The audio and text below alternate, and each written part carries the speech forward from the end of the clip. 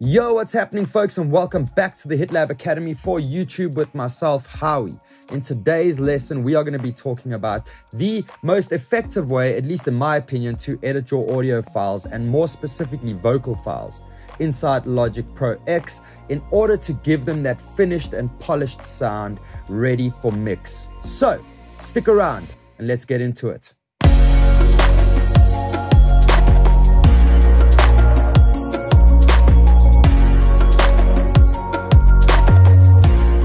So before we get into this week's lesson, I just want to remind you guys to head on over to the HitLab channel, click subscribe, ring the bell for instant notifications, and leave a thumbs up. It all helps the algorithm. Specifically, if you leave a comment and give this video a thumbs up, it really helps my videos get out there and be seen by more people such as yourselves that have an interest in the world of audio and recording audio. But enough about that. Let's get into a project and look at the best way, in my opinion, to clean up your audio files and give them a good edit and make them sound polished. Okay, I've got a WAV file over here that has not been edited. If I double click on it, you can see there is still a fair amount of noise floor information that's been recorded over there. What the noise floor is, it is basically information that the mic is picking up when the vocalist is not performing. So they sing and then they stop because there's a section of the song that they're not performing in. The microphone is still recording the room ambience and whatever else is happening in that room other than the vocal coming through the capsule. So we want to clean that up because all that information just gathers up and stores in the back end and uses more CPU. So we're going to close that up by hitting X. The first thing you want to look at is your click zones over here. This is going to help you to edit. Your left click zone is that one over there. If you hover on, you can see it'll tell you the name, the left click tool, and I've set that to pointer because it is the most effective for me. And then you've got your command click zone over there, which means that if you hold in command, that will appear. That specific sign will appear, or that option, shall we say. I'm going to leave that on the Marquee Tool because it's the most universal for me, at least when I do this kind of editing. But if you feel like you need an extra option, such as a right-click tool, then what you want to do is you want to head on over to Logic Projects, go to Preferences, go to General. Once you are in General, head on over to Editing, and then go to right mouse click over there, and you can say assign to a tool. Now, if we close that up, we now have an extra option over here, which will show up when I hold right in on my mouse. But we're going to remove that for now because I don't really like that workflow. So I'm just going to stick to Open Tools and Shortcut Menu for now.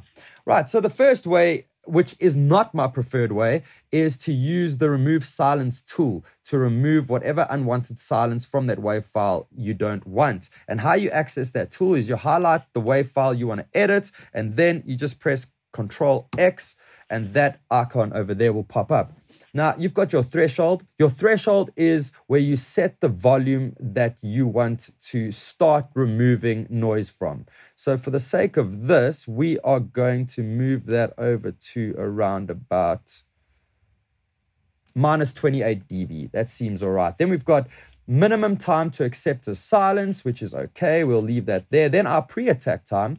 If I move that around, you'll see it moves the entry point of the edit for you. So we want to shift that up a little bit to make sure we get some of the breaths. And then our post-release time is how long it takes for the noise to start getting removed after the actual WAV file. So we will set that to over there for now. Then once you've done that, you can hit OK. And you can see you now have an edited file. If you have a listen to that edited file. Cause baby, I want you, baby, I need you. Girl, you got me holding on to love. Cause baby, I want you, and baby, I need you. Girl, you got me holding. So for me, that is not the most effective way, but you can use that way if you want to. And the best way to sort of finish that up is you want to add a couple of fades and stuff. So you can zoom in, highlight that one there, for instance, head on over to your inspector, and then you've got fade in and fade out. And you can just set a 5 millisecond fade in and a 5 millisecond fade out to that WAV file. And if I go to that WAV file, close my inspector, and zoom in, you can now see that that fade is there, and it should give you a slightly cleaner entry into that edit. 'Cause baby, I want you. But it is not the most effective edit, at least in my opinion. I'm going to show you my preferred way to do this, which is the slightly longer way. It's the more manual approach, but it gives you slightly more control with the edits you're doing, and you can really customize them to the way you like it in just a few simple steps. So how we do that is by double clicking and bringing that up into the editor. And now we're going to make use of our command click tool for Marquee Tool. And we can actually see, if we zoom in, we can actually see where all the silence is that we would like to remove. So I'm going to start by just basically holding in command, accessing the Marquee Tool, dragging, clicking up there and deleting. And I'm going to go through the whole file, but I want to keep the breaths because the breaths for me make the vocal performance sound natural. There's a little one over there, which we didn't quite pick up with the silence removal tool earlier. Here we go over there. This is the longer approach, folks, but it is the better approach in my opinion, and you really get accurate results by doing it this way because you can really fine-tune what it is you are trying to do. Now, this is interesting. If you hold your mouse just below the 50% mark of your WAV file, you'll see that tool over there, and if you click on it, you can just drag it in if it is a tail edit. Right, now the next thing we want to do is apply those crossfades, well, not crossfades. The next thing we want to do is apply those fade-ins and fade-outs to this edit in order to make sure that it is nice and smooth and polished. So let's do that by simply heading on over to the top of the file over there, and you'll see your fade tool should appear. And you can just drag it to your liking per edit. So we're going to zoom in a little bit here. Just make sure we don't miss anything. We just want to clean up the intros and outros of each of these edits, just like that, completely manually. I'm going to do this edit, then we'll jump forward a bit in the video. So now we have a nicely clean edited audio file happening over there. It looks a lot better than what the remove silence option did. If I close that, you can see it looks really neat already visually. I like my projects to visually look appealing because I believe that if the project looks good, it's going to sound good. That might not mean much, but to me it does. So let's have a listen to that file now and hear what a nicely edited vocal audio file sounds like. 'Cause baby, I want you. And baby, I need you.